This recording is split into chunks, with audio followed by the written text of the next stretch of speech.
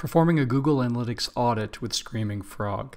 So now we're going to use Screaming Frog's filters to essentially audit our website to make sure that Google Analytics is installed on all the pages. Now you can certainly accomplish this in a similar way by looking at Google Analytics, but this is just another way to do it. So what we're going to do first is go to Configuration, Custom, and Search. I'm going to set two filters. The first is we want to see every page that contains our code.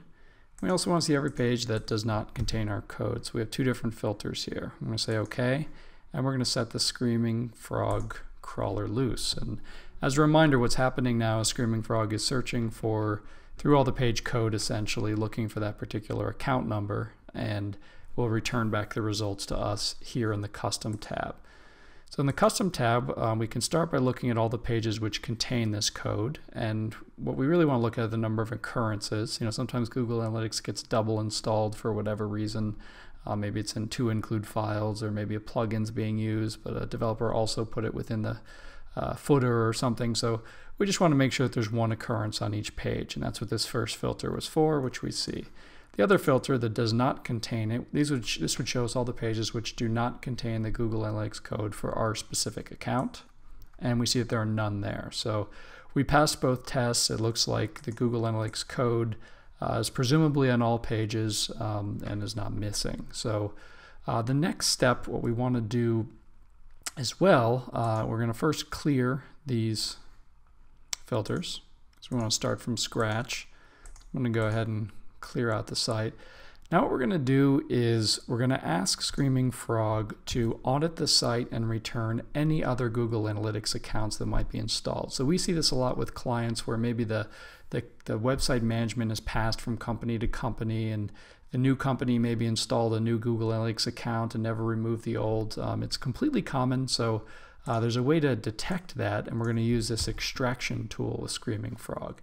So we're going to go to Configuration, Custom, and then Extraction. And essentially what we're going to do is set up a sort of regex statement that's going to search for Google Analytics code and return all the accounts which appear on the site. So in the field on the left here, you can call it whatever you want. This is what it's going to appear as in the report. I'm just going to call it the GAUAID.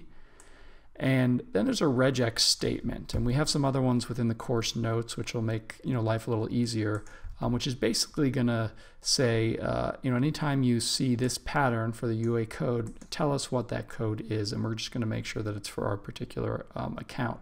So in situations where maybe 2 or 3 different accounts were installed, we'd see what the other ones are, and we'd know that there's a problem to resolve. So I've got that input there. I'm going to hit OK, and then I'm going to go ahead and set the crawler loose. So again, now Screaming Frog is going through all of the content and essentially looking for UA codes and returning them back to us what the value is. So the filter we're going to set here is for our extraction. And again, we're in the Custom tab. I apologize. We'll go to Extraction. And what you're going to see then is for each URL, this is what we named the field, GAUAID, we get what comes back. So a simple scroll down is going to give us confidence that only one Google Analytics account is installed on each page. And our previous searches told us that our particular code was installed on every page, so we know that nothing is missing. So this is a quick way to do a Google Analytics audit. Maybe if you don't have access to the Analytics account, you just want to make sure that the developers implemented it correctly, or if it was your first time implementing it, you're not sure. It's a good thing to check up on. Hope this helps solve your Google Analytics problems.